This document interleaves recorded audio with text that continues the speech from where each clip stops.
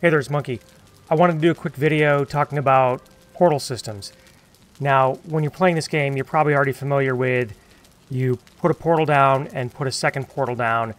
They both have the same name or no name, and they connect up. That's one portal connection. If you create another portal with the same name or no name, it won't activate because you already have two portals establishing one connection, and that third portal can't join that. It needs to have its own separate name, so you have to create a second portal to connect to that with the same name. Let's say those two are both called A, and now they'll connect up. As you play through the game, you're going to continue to add more sets of connected portals, or need more sets of connected portals, A, B, C, etc. You may have 15 or more different locations that you want to travel on your map. And this is what is called a portal system. Now, if you have an individual connection for each one of these pairs of portals, you're going to wind up with 30 or so individual portals to make those 15 connected pairs.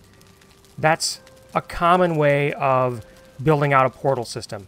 People will create a room, set aside a chunk of land, however they do it, and set up 15 or so portals at their base, and then those will go to 15 or more locations around the map.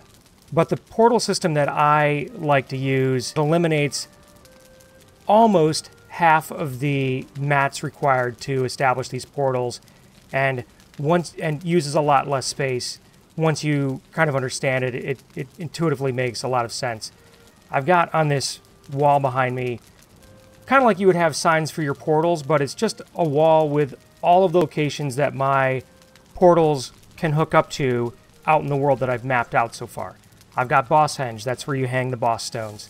I've got Halder, that's the merchant. If I pull up my map, I've got those locations mapped out. You know, I've got Boss Henge over here, marked as a portal. I've got Halder over here.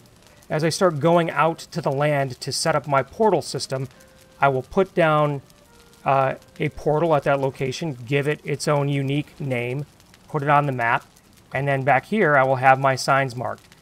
Now, as far as a portal room goes, I only have 3 portals. That's my no-name portal over there. And these 2 portals are the portals that I will rename for whatever content I happen to be doing. Let's say I want to go to where motor is right now. I'll just change the name of this tag to motor. I'll step away from it because once a portal is activated, that connection is real. It's open. You have to step away from it to change it to whatever portal name you've made the swap to. But now this will be named motor. I can step on through, and I'll be up at my motor portal site. So here I am. I'm like prepping for this boss fight that I'm going to be doing. And I can go and say, yeah, here I am at the stones. Now, what I'm actually going to be doing here as well is I'm going to be setting up a backup portal because I like to do that sometimes in case I die or that close portal gets wrecked. I like to have a second portal for doing a boss for the first time. So in this little site right here, I'm just going to set up a second portal. Let's put it right against this wall here. Now, by default, because I have a no-name portal back at my base, right, this is just going to activate with no name. I could go back to my base and stuff like that. But like I said, I want to have that portal back at my base always unnamed so I can do this very thing. Establish a connection and jump through if I need to, if I get in any sort of a fight. So if I had been out traveling and things got hectic, I would drop a portal down with no name. I could jump back through it, heal, or whatever. It's generally my exploration, my scouting portal. In this case, let's say I want to rename... Hold on. Okay. So I want this one to be my motor backup portal. So I'll just call it Motor B. Once I click OK on this, the portal quite possibly will shut down. Okay, so for example, I do that. Notice it's still active because I'm standing in front of it. After a moment, it's going to, there we go. Now that it's shut down, obviously it won't work because I don't have a motor B back at my base. So if I wanted to do this, if I wanted to get back to my base but leave this portal with its new name, what I'll do is I'll get rid of that name, wait for it to connect up again. Well, what I usually do, normally I don't delay like that, but I would put in the new name, Motor B, hit OK, and then step on through. Now that portal back there has its new name. It's Motor Site B. But I'm back at my base once this thing completes the transit. And obviously this one's not connected anymore. I can go out, I can drop an unnamed portal out in the world again and reconnect it up. And if I come over here and change Halder to Motor B, you can see by the dark tags, this portal is unconnected. With the yellow tags, that means it has a connection, a valid connection. So now that I have a motor portal and a Motor B portal, I'll be able to use both of those for the upcoming fight that I have.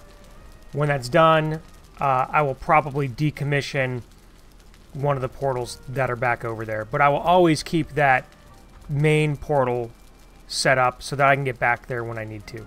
And to that point, whether you're playing Epic Loot or not, part of the reason for seeding these portals around the map are twofold. Threefold if you're playing with Epic Loot. One, they put you closer to a potential death point.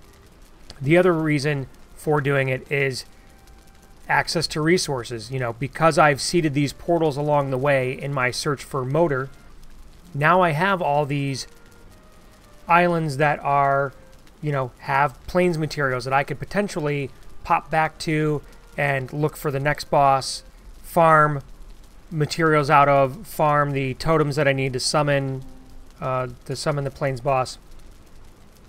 And additionally for Epic Loot, as I go back to Halder and get more bounties, these areas will again repopulate with potential bounties and that I can easily get to for coins and bounty tokens. So for my purpose of playing this game, whether I have Epic Loot or not, I like using this portal system because already I have 15 portals set up. By the time this playthrough is over, by the time I've found the queen and stuff like that, I may have 20 or 25. I have gone around and looted lots of burial chambers. I have set up Surtling core farms. I've talked about that in another video. By basically cutting the amount of mats that I need for my portals in half, that allows me to get twice as many portals out in the world, -3 for the ones I have at home. Now, if you have a party of 2 players, 3 portals is still pretty good. You can still sort of go off and explore separately even, and 3 portals is usually enough to maintain it. You have like sort of the common unnamed portal that's there, and then maybe each of you have your own scouting or bounty or exploration portal kind of going at the time. And then, you know, there may be a situation where you temporarily want to set up a 4th portal, or if you're doing a boss fight, then you both are converging together to fight it. You switch over to using 2 portals for the boss fight, and then back to business as usual. Maybe if you had a larger team of people playing, you would want to, you know, have a slightly more extensive internal portal network. But you will still save on a lot of space by consolidating your portals down if you are doing solo to small group play and just using a naming board to mark out the locations of the portals on your map. And one quick note on that too is you'll want to use a cartography table if you have friends that you're playing with to share your maps with each other, so that if somebody is going out and setting up portals, other people can copy their map details down and get all of those portals copied onto their map. It's a sweet way to share information with each other. That's it for this video. I hope this was helpful to you. Do me a favor and help me out by tapping that like button. Maybe touch the monkey in the corner and subscribe if you haven't yet for any more videos that are coming out, or to check out my upcoming motor fight, which will be popping up shortly. Thanks. Thanks for watching. Have a great day. Bye.